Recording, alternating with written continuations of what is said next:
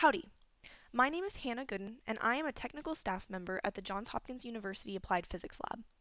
Today I am going to walk you through how to use Neuroglancer, a web-based interface developed at Google for viewing volumetric data. We use Neuroglancer to visualize and explore neuroimaging datasets which are stored in BossDB. We have added some features to the Neuroglancer code initially developed at Google, and are hosting our own publicly available version within the BossDB ecosystem at neuroglancer.bossdb.io. The easiest way to get started is to go to the BossDB website, bossdb.org.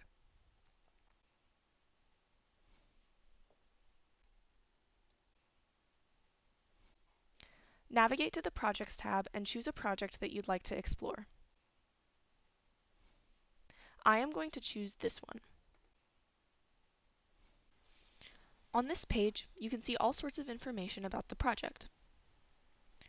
If you scroll all the way down to the bottom, there will be a link to view the project's image data in Neuroglancer.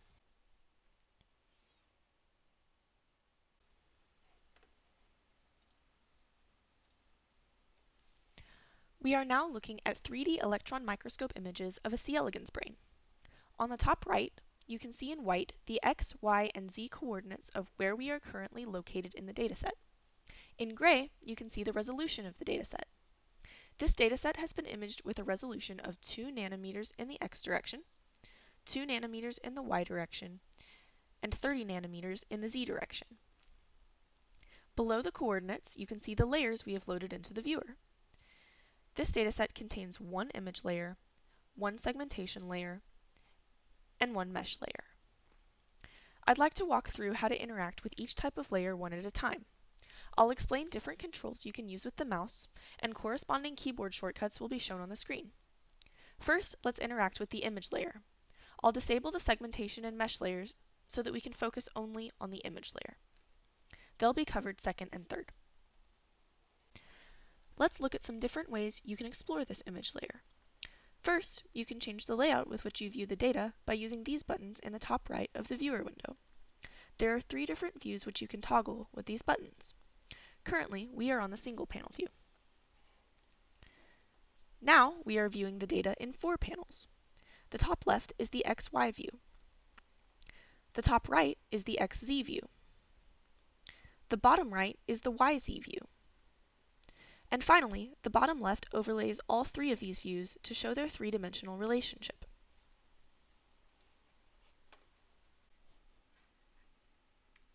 Now, by clicking here, we are viewing the data in 2 panels, with one 2-dimensional view and one 3-dimensional view. But let's go back to the single panel view.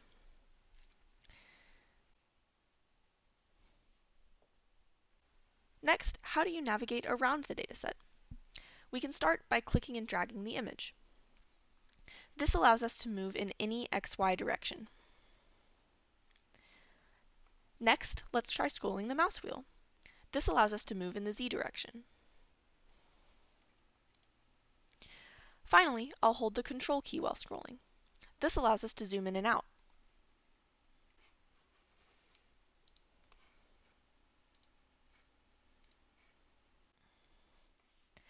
The effects of these 3 controls is amazing in the 4-panel layout. Since each 2D panel controls 2 out of 3 dimensions, moving a single image around also affects the others. You can also see the layers actively move in the 3D panel.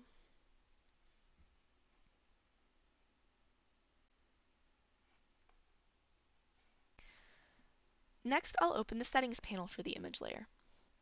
I'll do this by right-clicking the layer's title to toggle the panel open.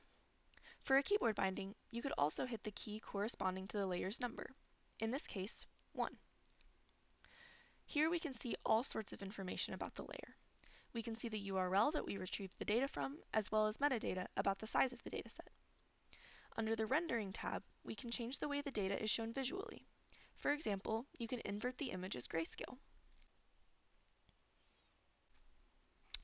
Next, let's add back in the image segmentation layer, which provides colored overlays of objects on top of the grayscale image layer that we're currently seeing.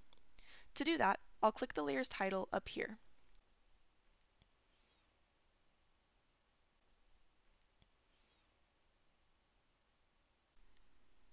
We can navigate around in much the same way we navigated the image layer. X, Y, Z, and zooming. The two layers are on the same coordinate frame, or are co-registered, and any navigation will occur for all of the layers that we are viewing. One additional feature of the segmentation layer is that you can double-click a segmented object to highlight it. Now we can explore the shape of these objects more easily.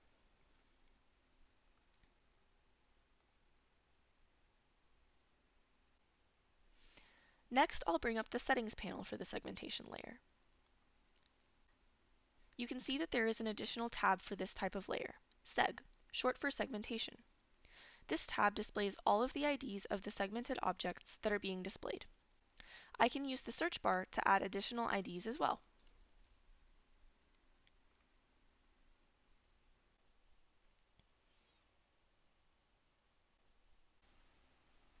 Now I'll deselect all of the IDs that I'm currently viewing so that we can see all of the segmented objects at once.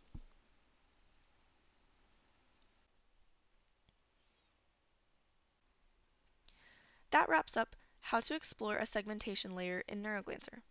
Let's bring up the last layer, the mesh layer. Mesh layers are rendered in the 3D view, so I'll switch back to the 2-panel layout to better demonstrate this.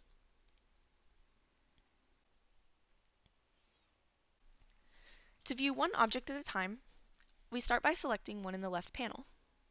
The object will then load in its 3D form in the right panel. To view metadata about objects, we can bring up the selection panel. The selection panel will show us what the values are that Neuroglancer is reading for each layer. We can see that in the image layer, Neuroglancer is reading an integer intensity that corresponds to the darkness of the pixels in the images. And in the segmentation layer, Neuroglancer is reading an object ID. Each unique object has been colored to allow it to be discerned from other adjacent and nearby objects. This wraps up a demo of Neuroglancer's basic features. This has by no means been an exhaustive list of ways that you can use Neuroglancer, so for reference, or to revisit anything that I've said in this video, a large list of actions and keyboard shortcuts are viewable by clicking the question mark button in the top right of your screen, or by hitting the H key. Thanks for watching, and we hope you enjoy using Neuroglancer and BossDB.